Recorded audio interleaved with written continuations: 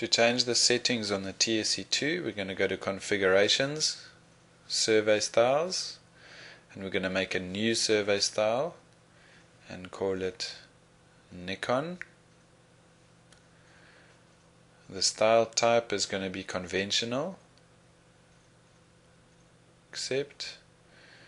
And then we're going to go to Instrument and change it to a Nikon.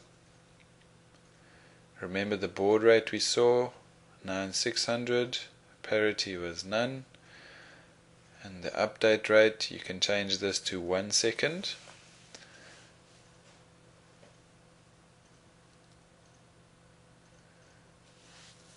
Measurement mode can stay on fine.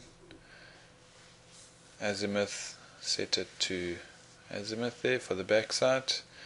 All of these you can leave blank, then say accept. Then we'll go to topo point. All these settings are fine. Click accept. Under stakeout, there's not much that needs changing, but I normally like to change the as staked name to the design name and the as staked code to the last code used. Everything else should be fine.